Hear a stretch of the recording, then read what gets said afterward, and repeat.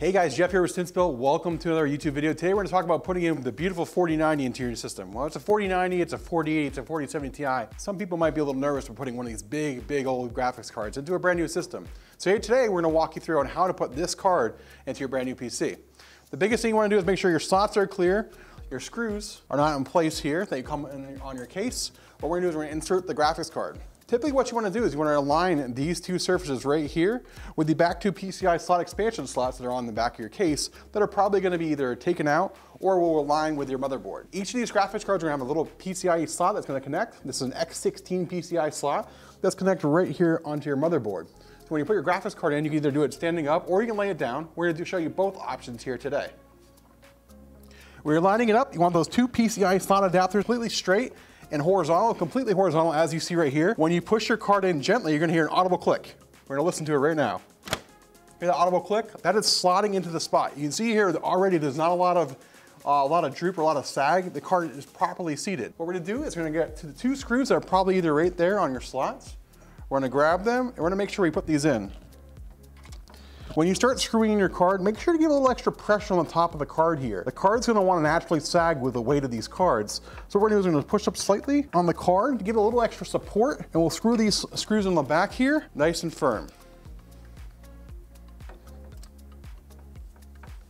Now some of these cards will have either 2 or 3 PCI slot covers removed for the graphics card support in the back here. Make sure you get all those screws in properly, and then now we're gonna move on to the power supply. A lot of these systems are gonna come either with a ATX 3.0 power supply, or they're gonna come with a 1, 2, 3, or 4-pin adapter. What we have today is a single 12-volt high power cable, which is a standard cable on these ATX 3.0 power supplies. We're gonna make sure you take our cable and we're gonna properly seat it in the graphics card. So we're gonna grab the card gently, hold it. We're gonna make sure we push this cable in completely. You're not gonna hear an audible click when it connects. Hear the audible click, and you want to make sure that's completely against the card. Sometimes we'll only go in over in just a little bit. We want to make sure it's completely against the card, it's well in there, and that there's no cables pushed or tugged on the side.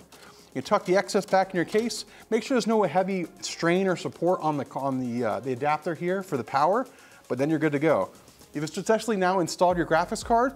If you guys want to have any other questions, we're going to replay this really quick for you from the top down so you can take a look at how to do it.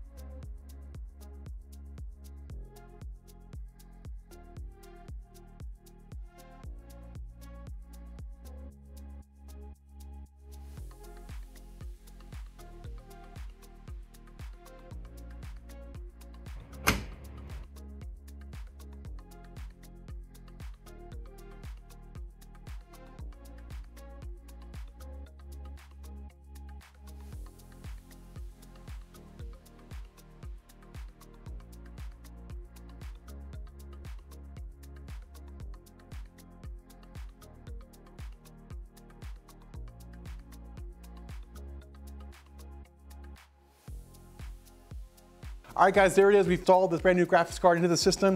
You can see here it's nice and secure. If you guys have any questions about how you can potentially support a card, or you want to make sure you have more support for it, you get these beautiful little adapters on Amazon. They're like GPU support brackets. They're a single scene. You can put them right here on the side here. It'll help support the card. Other than that, you're good to go. Your graphics card is installed. Obviously, when you're plugging it in on the back here, make sure you plug it into the graphics card for all of your cables, not putting it on the back of your motherboard.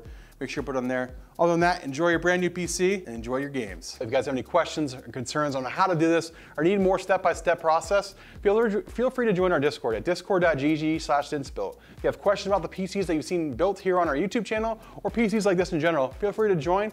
We'll help get you set up. We're a full-time system integrator where we're trying to help people build the best PCs possible, as well as having helpful tips like this today. If you have any questions, feel free to contact us, and we look forward to the next video.